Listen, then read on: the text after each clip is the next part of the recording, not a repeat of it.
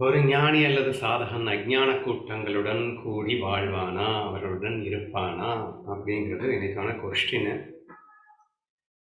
Okay, உங்களுடைய பதில்கள் சூப்பரா வந்திருந்தன. அவங்க என்ன என்ன சொன்னீங்கன்னா, அவசியம் ஏற்பட்டால் ஒழிய தேவையில்லாமல் ஒரு சாதகன் அஞ்ஞான கூட்டங்களில் இருக்க வேண்டிய அவசியம் இல்லை அப்படிங்கிற மாதிரி ஆரம்பிச்சு, இல்லை வேற மாதிரியும் சொல்லலாம்.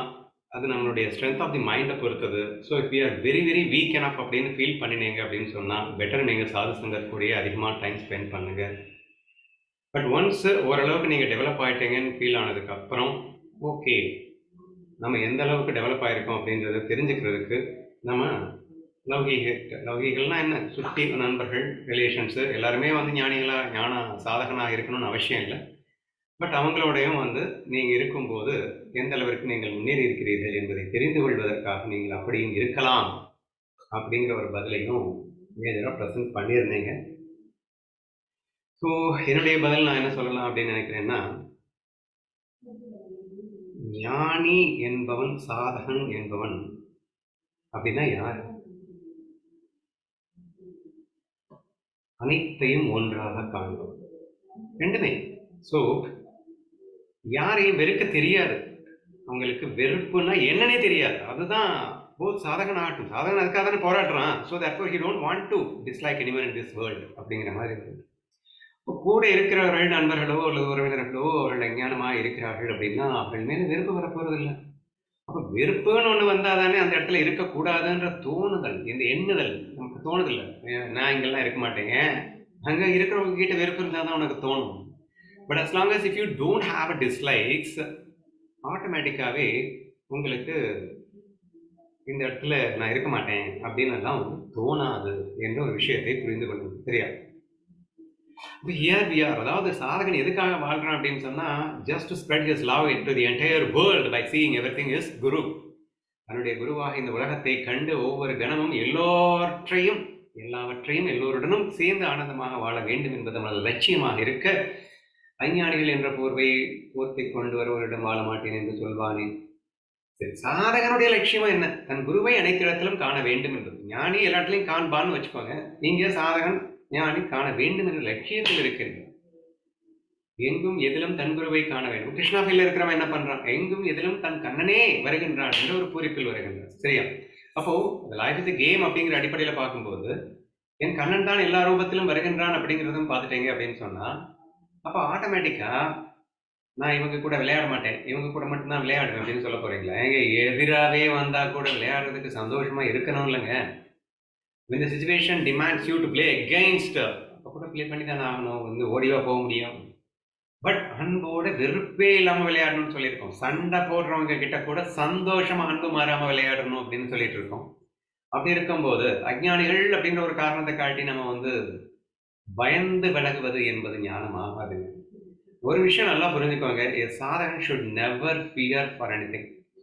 பயம் என்பது அது மிகப்பெரிய தடை, சாதனைக்கே மிகப்பெரிய தடை அப்படின்னு சொல்லுவாங்க.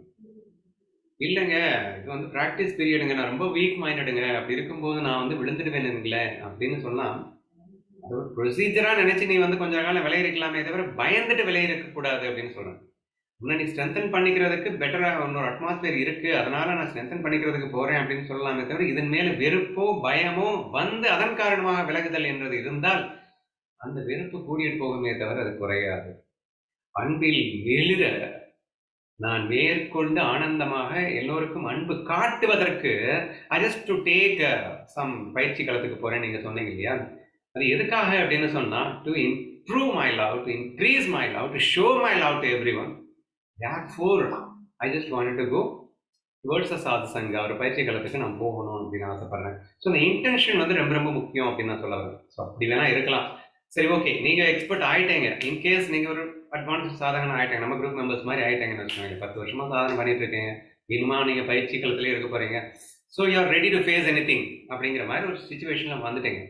ஸோ நவ் இப்போ சுத்தியுள்ள அஞ்ஞானிகளுடன் எப்படி அவர்கள் இருப்பார்கள் அப்படின்னு பாத்தீங்கன்னா, அழகா பிரகலாதன் உதாரணம் சொன்னீங்க. அவன் இருக்கும் இடம் அவனை அச்சுறுத்தாது. வேணா அவனுக்கு சுத்தி இருக்கிறவங்க இவனை மாதிரி ஞானியா மாறலாமே தவிர இவன் அஞ்ஞானியா போகிறதுக்கு முடியாதுங்க. Because you know that what is your goal in your life. உங்களுடைய லட்சியம் என்னவென்று நீங்கள் தெளிவாக இருக்கின்ற வரைக்கும் இப்போ ஆட்டோமேட்டிக்காக அந்த ஃபீலே நமக்கு அந்த பயம் அதை முதலே சொல்லிட்டாங்க. ஈவன் நீங்கள் பயிற்சி களத்துக்கு போகும்போது கூட பயம் இல்லாமல் போகணும்னு சொல்லிட்டேன். இப்போ நீங்கள் கேம் ஆட வந்திருக்கீங்க, பயந்தாங்க என்னங்க விளையாடு, பயம்ன்றது பயம் வெறுப்புங்கிறது டோட்டலி அங்கே இருக்கக்கூடாது. சரியா? அப்போ சூப்போ அப்படின்னு சொல்லிட்டு நீங்கள் கேம் ஆட ஆரம்பிக்கிறீங்க.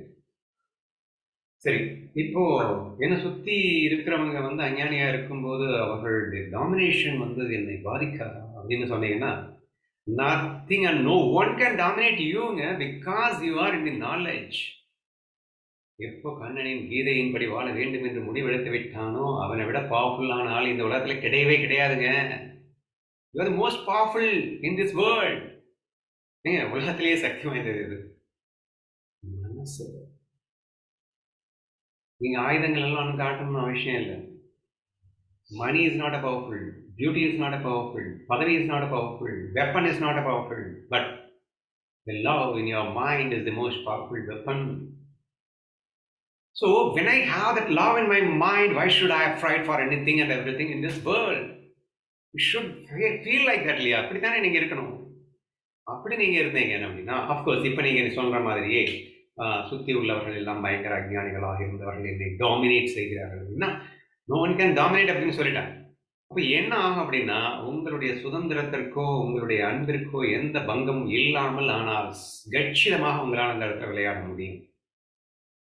அஞ்ஞான கூட்டங்கள் உன்னை கண்டு சிதற வேண்டுமே தவிர நீ அஞ்ஞான கூண்டத்தை கண்டு சிதறக்கூடாது. weak minded should throw away for this powerful mind. Why this powerful mind should afraid for the weak minds அப்படின்னு கேட்கிறேன் நான். அவங்கள அஞ்ஞான கூட்டம்னு சொல்லிட்டு moment you said like that, அப்பவே அவர்கள் எல்லாம் பாவம் வீக் மைண்டடா மாறிடுறாங்கன்னு அர்த்தம் தானே. ஈகோல இருக்கிறவங்க அப்படின்னாலே பாவம் ரொம்ப வீக்கஸ்ட் செக்ஷன்ஸ். பட் அன்பிற்காக பயிற்சி செய்பவன் நீ அப்படின்னா you are a strong. Why should you fear for anything? So அந்த afraid அப்படிங்கிறது பயங்கிறது துளியே இல்லாமல் இருக்க வேண்டும். நீ இருக்கும் இடம் சொர்க்கமாக வேண்டும். நீ சொர்க்கத்தை தேடி செல்லக்கூடாது. Wherever you are, you should be happy, and in fact, the people in and around also should be happy. It is possible. In case அந்த சுத்தி உள்ளவங்க ஒன்று அவர்களும் உனது ஞானத்தை கண்டு உன் நீயாக மாறி யாம் பெற்ற இன்பம் பிறகு வையகம்ன்ற மாதிரி உன் சுத்தி உள்ள கூட்டமும் கூட ஞானமாக மாறி மெருகேறி ஆனந்தத்தில் திளைக்கலாம். இதுதான் ஸ்டேட்மெண்ட் தான். எல்ஸ் இல்லைன்னா அந்த கூட்டம் எல்லாம் இது நமக்கு ஒத்து வராதா சாமின்னு அதுவா பிரிஞ்சு போயிடலாம். நீ எதுக்குடா பயப்படுற? You can play the game the way you like. So we should never dislike anyone in this world. Then why should we move away? நான் ஏன் வந்து ஒரு இடத்தை விட்டு பயந்து கொண்டு வெளியே போயிட்டு அந்த வெறுப்பா இருக்க என்கிட்ட இல்லையே. அன்பின் விருதியில் இருக்கின்ற நான் சுதந்திரமாக அன்பை விட்டு கொடுக்காமல் முழுமையான ஞானத்திலே என்னால் சிறகடித்து படைக்க முடியும். எவ்வளவு கூட்டத்துக்கு மத்தியில் இருந்தால் கூட என்ன உண்மையை நாம் மறக்கக்கூடாது. ஞானதேவா ஸ்ட்ரோல் an extreme example. 100 prostituteக்கு மத்தியில ஒரு பெண் பத்னியாக வாழ முடியுங்கிறாருன்னா என்ன அர்த்தங்க? That is the power of steady mind. இன்னும் அழகா சொல்லியிருக்காரு. 100 பத்னிகளுக்கு மத்தியில ஒருத்தி வாழ்ந்தா கூட prostitute போகலாம். If your mind is weak. So உங்க மைண்ட் வீக்கா இருக்கா ஸ்ட்ராங்கா இருக்கா அப்படிங்கிறதன் அடிப்படையில தான் சூழல் உங்களை அச்சுறுத்துமா அச்சுறுத்தாதா என்பது அமைகிறது என்ற அடிப்படையில் பார்க்கும்போது நீங்களே சொல்லிட்டீங்க சுத்தி உள்ளவங்க அஞ்ஞானிங்க. சேம் மொமெண்ட் நீ சாதகன், அவங்க அதை கூட பண்ணல. So here who is strong? Then who should afraid for you? இதை கூட புரிஞ்சுக்க முடியாது. ஸோ தேர்ஃபோர் இங்கே இந்த கேள்விக்கான பதில் என்பது சாதகனோ ஞானியோ அனைத்தையும் நேசிப்பவர்கள், எதையும் வெறுப்பு என்ப சுவடை இல்லாமல் வாழ்பவர்கள். ஆதலால் அஞ்ஞானிகள் என்ற ஒரு காரணம் காட்டி அவர்கள் வந்து விலகி இருக்க வேண்டும் என்ற அவசியம் அவர்களுக்கு ஏற்படவே ஏற்படாது என்பதே எனது பதில். நீங்கள் ஞானின்னு பேசும்போது வேற ரேஞ்சுக்கு பேசிட்டீங்க. But my intention is to talk about the சாதகான் அப்படின்றதுனால நான் சொன்னேன். அப்கோர்ஸ் ஞானின்னு பார்த்துட்டீங்கன்னா அவன் கண்ணுக்கு அஞ்ஞானம்னு தெரியவே தெரியாது. In fact he started seeing that everyone is his own கற்பனா, என்னுடைய கற்பனை என்று அவன் பார்க்க ஆரம்பித்து விடுகின்றான். அப்ப நானாகவே அவன் பார்க்க ஆரம்பித்து விடுகின்றான். அப்ப அவன் வந்து யாருக்கு பயந்து யாருக்கு வெறுத்து எங்கே போக போறான்? So it is needless to say அந்த மாதிரி ஆயிடும். ஸோ இந்த சிச்சுவேஷனுக்கு ஏற்ற மாதிரி ஆட்டோமேட்டிக்காக இவன் இருப்பான், அது ஆட்டோமேட்டிக்காக நடக்குங்க. So everything will become automatic process if you are in pure ஞானன்றதை நான் அடிக்கடி சொல்லிகிட்டே தான் இருக்கேன். ஸோ ஐ திங்க் என்னுடைய கேள்விக்கு பதில் சொல்லி முடித்து விட்டேன் என்று நினைக்கிறேன்.